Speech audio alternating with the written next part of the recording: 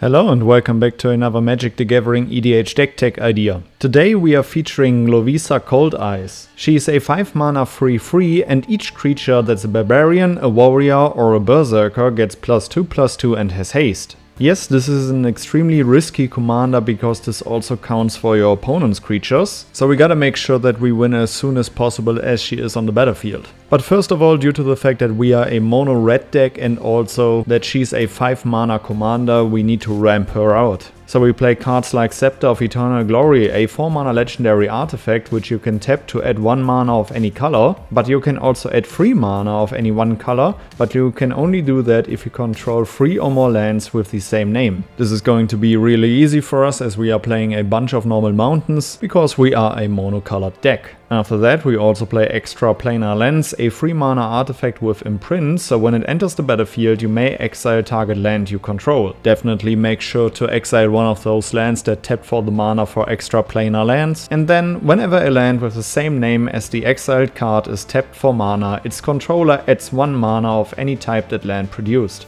Also keep in mind that that will also count for your opponent's basic mountains, so you should probably focus those players first. We also play Ruby Medallion, a 2 mana artifact. Red spells you cast cost 1 less to cast. After that we also play one of my favorite mana rocks in mono red, Glittering Stockpile, a 3 mana artifact treasure, and you can tap it to add 1 red mana to your mana pool, and you also put a stash counter on it. It has another activated ability where you tap it and sacrifice it to add X mana of any one color, where X is the number of stash counters on it. To do something for our early game we also play Wayfarer's Bauble, a 1 mana artifact, and you can pay 2 mana, tap it and sacrifice it to search a library for a basic land card, put it onto the battlefield tapped and then shuffle. We also play Heraldic Banner, a 3 mana artifact. As it enters the battlefield, choose a color. Creatures you control of the chosen color get +1/+0, and you can tap it to add 1 mana of the chosen color. It is a great mana rock and also a nice anthem effect for your mono red creatures. Once we have brought out Lovisa, we need to protect her to profit from her static ability. So we play cards like Deflecting Sword, a 3 mana instant. If you control a commander, you may cast a spell without paying its mana cost. You may choose new targets for target spell or ability, so you can redirect those nasty removal spells of your opponents. You also play Wild Ricochet, a 4 mana instant. You may choose new targets for target instant or sorcery spell, then copy that spell. You may choose new targets for the copy. When something wild is going on the stack, you can put this one onto the stack too, to redirect some targets and copy some counter spells. We also play Untimely Malfunction, a 2 mana instant with choose 1, destroy target artifact, change the target of target spell or ability with a single target, or 1 or 2 target creatures can't block this turn. This card is extremely flexible and also helps us to prevent our opponent's creatures from blocking or to getting rid of some nasty artifacts.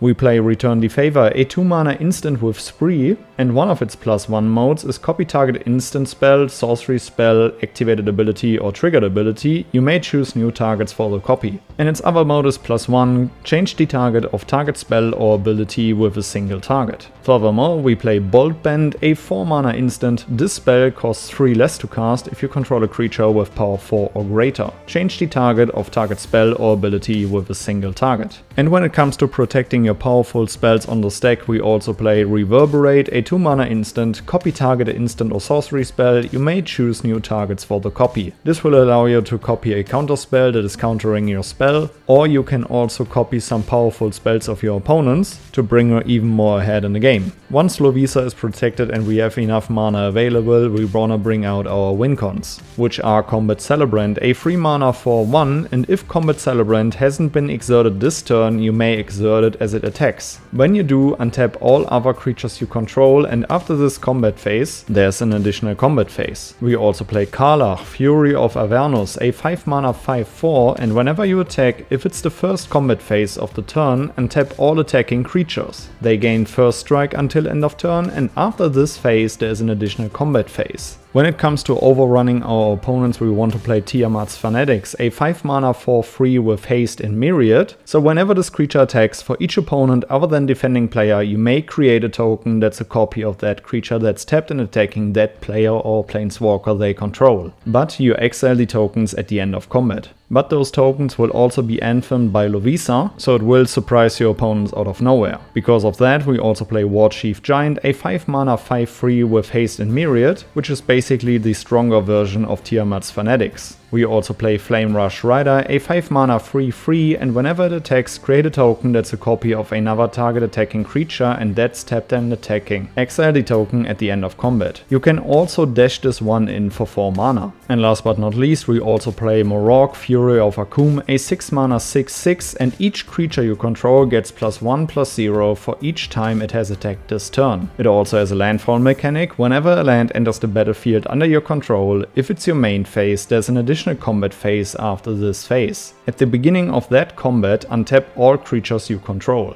And now I will feature a few enchantments that will help you to win the game. Blood Moon, a 3 mana enchantment, non-basic lands are mountains. We are playing a monocolored deck, so it is totally fine to do everything to win the game, even playing a nasty stack piece like this. Goblin War Drums, a 3 mana enchantment, creatures you control have menace. We also play Warstorm Surge, a 6 mana enchantment. Whenever a creature enters the battlefield under your control, it deals damage equal to its power to any target. This is great as a few of our Wincons have Myriad, and Lovisa also anthems those creatures, so we will ping for a few more extra damage. Berserker's Onslaught, a 5 mana enchantment, attacking creatures you control have double strike. We also play Uncivil Unrest, a 5 mana enchantment. Non-token creatures you control have Riot, so they can either enter with haste or a +1/+1 counter, and with Lovisa on the battlefield we will take that +1/+1 counter, and if a creature you control with a +1/+1 counter on it would deal damage to a permanent or player, it deals double that damage instead. Last but not least, we play Flame Shadow Conjuring, a 4 mana enchantment. Whenever a non-token creature enters the battlefield under your control, you may pay 1 red.